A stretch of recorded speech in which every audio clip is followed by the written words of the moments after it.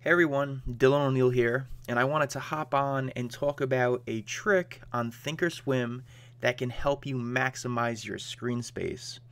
So whether you have 18 monitors or just limited to one, you can utilize this trick. Okay? Obviously it helps, or I should say it's most helpful for those who are limited to screen space that are trading on, one laptop or one monitor, but anyone else can use this as well. So this trick is combining both charts and flexible grid together. So as you can see here, my main screen has 6 different stock charts on it. We have Apple, AMD, Roku, so on and so forth. Each chart consists of the same time frame, 5 minutes. So each one of these charts is 5-minute charts. That's usually what I look at. I look at 5 and 15-minute charts. So rather than being limited to 6 charts, I can click over here to flexible grid and see 6 additional stock charts. Okay, as you can see, if I flip back and forth from charts to flexible grid, you see 6 different charts on each. Okay, so my personal watch list is about 15 stocks, give or take. So that being said, I can have 12 different stocks on this one monitor between the 2 grids, as well as, put the other 3 that I may not be looking at on that given day on my other monitor. So I'm fortunate enough to have 4 monitors, but I still utilize this trick. So on another monitor that you guys do not see, I have my indexes. I have ES futures, NQ futures, YM futures, which is the Dow. I have SPY QQQ. I have the VIX on there, and I have the 3 additional charts that I do not include on this main monitor. Okay, so that's what works for me.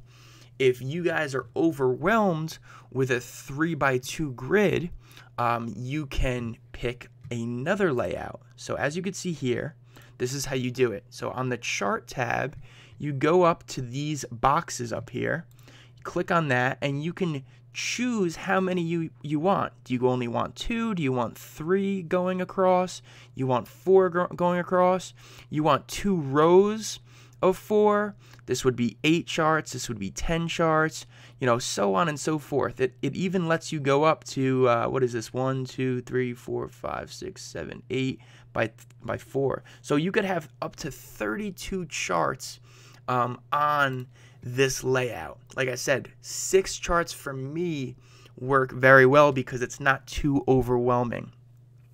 And like I said, say I want to look at Amazon, right? You don't see Amazon on this main chart screen. All I have to do is click flexible grid and voila, Amazon's right down here. Same idea. Say I'm looking at this one and I want to look at Nvidia. All I have to do is click that, voila, Nvidia is right here. So rather than me only utilizing one out of the 2, I can use both, okay? So if you don't use both, you have to manually type in a stock that, isn't showing up. So if I wanted to see Amazon in this example, I would have to manually type in Amazon, which, it's not the worst thing in the world, but using both helps tremendously. Another thing you could do if you have a smaller watch list, say your watch list only consists of 6 stocks, where you might say, Dylan, I only look at 6 stocks, so I don't need that extra grid. What you could also do is have the 6 stocks on the chart tab for one time frame. Say you use 5 minutes. This chart tab can only you could only put 5-minute charts on here. Whereas if you go to the flexible grid, you could have 15-minute charts or 1-hour charts, 30-minute. The list goes on and on. So that's another thing that I've seen traders do on ThinkorSwim. They utilize both charts and flexible grid, and they use different time frames for each, which is, like I said, very smart. It's all preference. It's whatever works for you. So there's no correct way to do this. I'm just showing you guys that you can utilize both to optimize screen space. Okay, the way you do it on flexible grid is you go over here to this tic-tac-toe looking thing. You click that, and then you press Customize Grid. Once you have this, all you have to do is click on these things. So if you click on this one right here, it'll add a stock chart below. If you click on this one here, it'll add a stock chart to the right. And if you click on this one here, it'll just get rid of this stock chart. So like I said, all you do is click Customize Grid. You can add your charts to however you want your layout to be. And then once you're satisfied, once you're done, all you do is click back on Customize Grid and it'll save like that. Okay, so like I said, I just wanted to hop on here and show you guys that you can capitalize on this ThinkorSwim layout trick.